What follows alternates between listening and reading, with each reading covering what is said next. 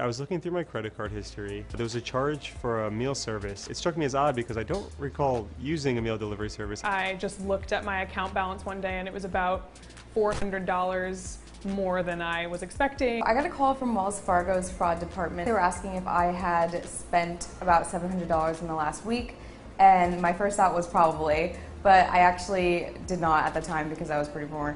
That moment when you get that text and that email and that phone call now, it is very scary. You get the alert, sometimes it's informational, sometimes there's an action there. What's happening on the other end that triggered that alert? Is this actually fraud? How do you get that text message? Information is coming from either information that you've directly shared for the relationship, that transaction and experience information second, third, that kind of enriched data that the bank gathers and brings in itself, and fourth, data that is just intelligence data, both broadly as well as very, very narrowly for financial services, even for your locale. Walk me through the bank data then. The bank's data is the data that you've provided the bank, your name, address, social security, birth date, that stuff? Yeah, so it's going to be, so bank data is going to be all the data that the bank has that either you provided to it in the onboarding process when they were going ahead and setting up the accounts, or throughout the penance of that relationship. The other data that the bank has, which is absolutely enormous treasure trove, is going to be what's called transaction information. Think about every interaction you've ever had with the bank, every ATM that you've gone to, the amount of money that you usually take out of the ATM, what you usually do at the ATM. Do you usually deposit once a month and take out once a month, take out every single Friday night $100? Now, if you think about all the bundling of services that has happened post Graham-Leach-Bliley Act, GLBA, post Graham-Leach-Bliley Act, so post 1999, whereas banks could have insurance, they can offer credit cards and debit cards and home mortgages and car mortgages, car loans, and all sorts of different services. Mobile apps, let's just take that for a second. Every bank has one mobile app. Most people have it configured that when you're on the mobile app, it pings your GPS location. Well, you are now sending back to the bank your GPS location. They're able to take that data and look at it one-to-one. What is the address on file? Is he in the same town, the same home, the same vicinity? Where is he actually? And what is he doing? This third bucket is going to be data that the bank or financial institution actually integrates into its systems. So this is going to be the bank reaching out to its vendors, its suppliers. They could be for credit references, credit checks, cybersecurity information, IP databases, email databases, but it's going to be information that the bank brings into its own systems to further enrich who you are, what your transactions are all about, what you're doing.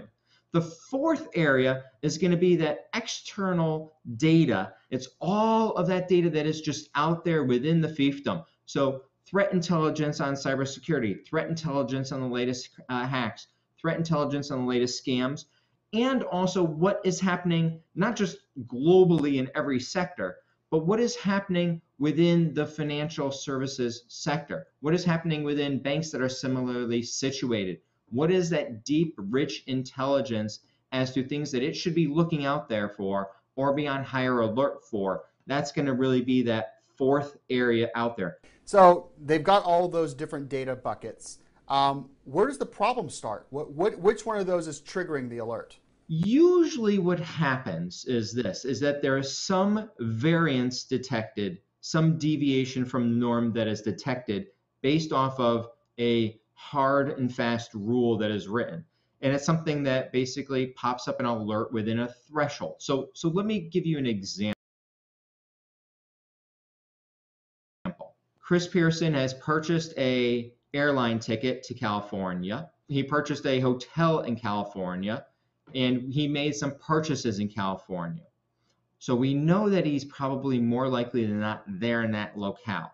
At the same time, we see a transaction from a gas station or a Best Buy in New York City, and it's within 3 hours of transactions that are also in California. Literally impossible. The banking systems internally, right, their internal system and separately that transaction experience information system will say, wow, we don't believe that it's likely Chris can be in place A and place B at the same time based off of velocity, time, and timing. We also have no pre-knowledge that he's supposed to be in New York City. We're going to either flag or block this based off of a few different parameters. It could be based off of my spending limits, spending pattern, based off of time. It could be that they let through a $10 charge in New York City or a $1 charge in New York City, but they absolutely do not let through a $1,000 plus charge in New York City. So some different thresholds and some different alerting there. That would be one very, very basic travel rule that I'm sure a lot of us have actually, had and felt the pain of. I looked through all the charges and saw that there were, taxi rides and restaurants that I had not been to. Flat screen TV from Best Buy. About $750 on bodybuilding.com. Vitamins. A sneaker store in the Bronx. Airline tickets. I don't need protein shakes. I don't eat protein shakes. I obviously don't have very big muscles. A $200 charge at this diner Big Daddy's in the city, which was just a red flag right away. What I also want to talk about is the apps. So people are using Apple Pay and Google Pay and anything else. Are these more secure than a credit or debit card? Any transaction where you're actually physically swiping that credit card and reading the mag strip is going to be the least secure transaction you can make, both in person or for what's called card not present online as well. So with a swipe, it was really just some data on a magnetic strip that you swipe it and it gets read in one direction, and then that gets processed, and that's that. With the chip, what actually happens is there's a two-way process. It reads the value from the chip, and it also writes a new value on the chip. And so this makes it way more secure and virtually impossible to copy. And so this was all for security. Yeah, it's around security. I think the major concern that the credit card companies had was around people making copies of cards. So I don't know if you've ever experienced this before, but I know I have. I'll go to like an ATM or something to withdraw some money, or swipe at some risque place, and then a week later you find that your card or your debit card was copied and used in some other transaction that you weren't even there or anything like that. That's because in the swipe scenario, it's one way. So it's a read, and so they're able to literally copy the swipe or the magnetic strip and then use it anywhere.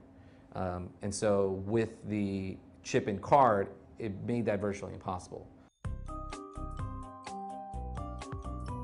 When we talk about your financial information being stolen, it's not if it's going to be stolen, it's when it will be stolen. It is highly, highly organized, literally business structure organized. Can you tell me a little bit about the difference between a hacker and a cyber criminal? Well, I myself I'm a hacker.